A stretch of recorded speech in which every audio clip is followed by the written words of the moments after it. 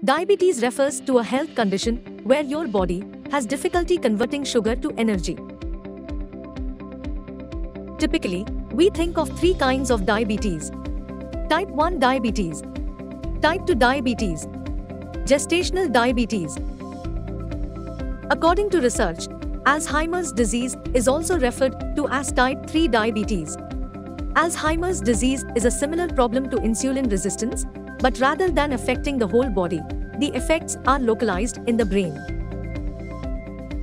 According to research, advanced age having diabetes or prediabetes is the second biggest risk factor for Alzheimer's disease.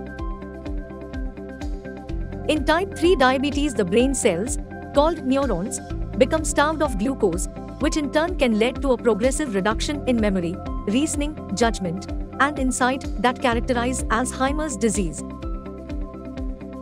The symptoms of type 3 diabetes include difficulty completing one's familiar tasks, such as driving to the grocery store, memory loss that disrupts daily life, challenges in planning or problem solving, confusion with time or place, trouble understanding visual images or spatial relationships, such as difficulty with reading or balance, difficulty joining or following conversations or speaking writing, frequently misplacing things and being unable to retrace your steps, mood or personality changes.